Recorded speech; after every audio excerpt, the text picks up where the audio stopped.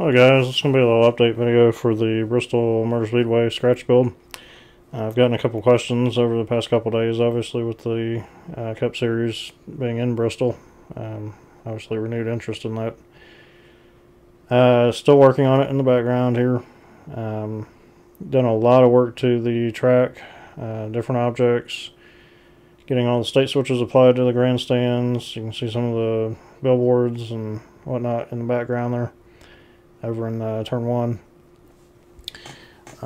Nothing you see is final. The wall logos were thrown in and ended up being wrong, so those are going to have to be redone, but that's why we wait until the event takes place and then recreate it afterwards, because my guess is obviously not what they want to do in the actual track. So anyways, with all that said, we'll take a few laps here. This is me in the number 3 car. You'll have to excuse my poor driving as always. I'm terrible. Just racing against AI. I'm racing at 86% AI strength. And with that, I'll go ahead and hit the play button. We'll take a couple laps around. You can see we've got the quote-unquote syrup applied to the bottom of the corners. Not sure if I'm happy with where that is. It is applied as a asphalt grip. I don't know if I'm happy with that. We were pretty happy with it without that in there, so I need to make some adjustments to that in the background. So the AI prefer to take the middle groove. That's of course based on 2016 race, as far as how they're driving there.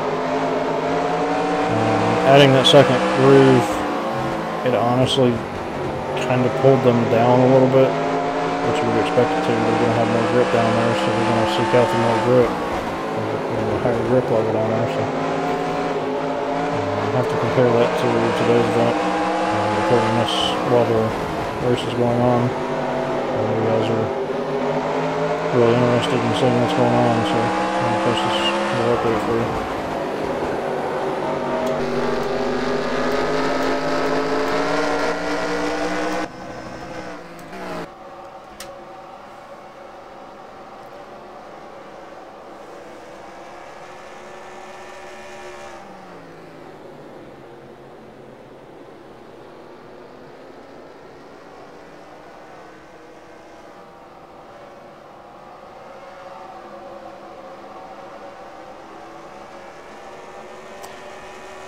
Alright, I'm going to stop the video there just to give you an update. I will say it is a blast to drive.